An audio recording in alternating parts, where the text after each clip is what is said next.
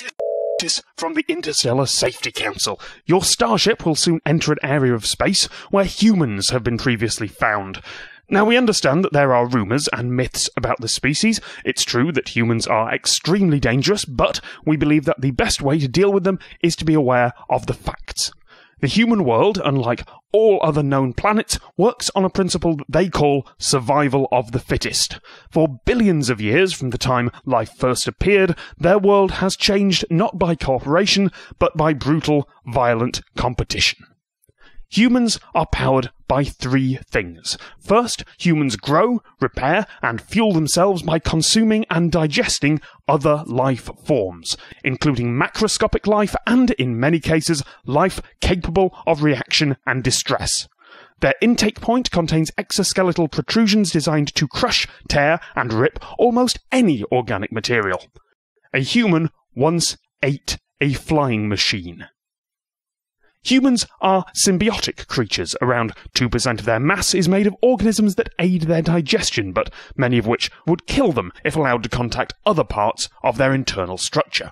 Humans, everything that they produce and everything on their planet, is covered in uncountable numbers of these microscopic creatures, just one of which would be enough to catastrophically end life on many of our worlds.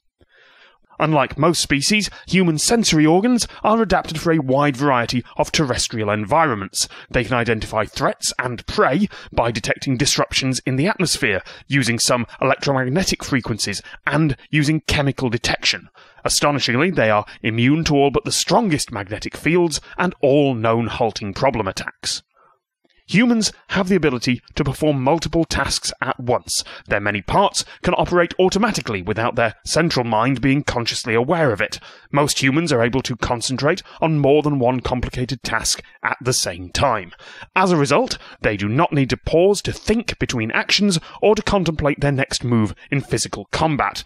They can manipulate objects with incredible speed and precision by simply willing their body to do so. Human recreation includes physical violence, mental competition, deliberate disruption of their thought processes, and in some cases, deliberately placing themselves into potentially lethal situations.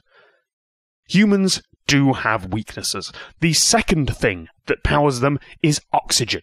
Highly flammable, highly corrosive oxygen. They are, therefore, only capable of operating in a limited number of terrestrial environments. They are also extremely susceptible to ionizing radiation, gravitational forces, and temperature changes.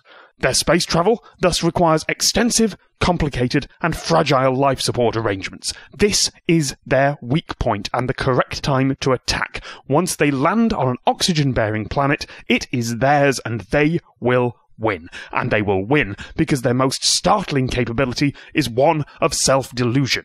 Humans are not a rational species. They do not have an intrinsic grasp of statistics or probabilities. If they did, their history would be very different. They would have followed more sensible approaches to space travel than putting their oxygenated bodies into pressurized metal boxes and throwing themselves off their planet's surface.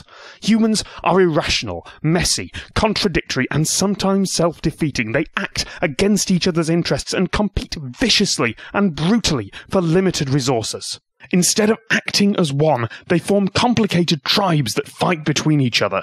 But humans also possess a high capacity for aspiration, kinship, compassion, and a ridiculous tolerance of adversity. For this reason, they are extremely dangerous and likely to take over a significant part of the galaxy in a very short time. Avoid, if at all possible.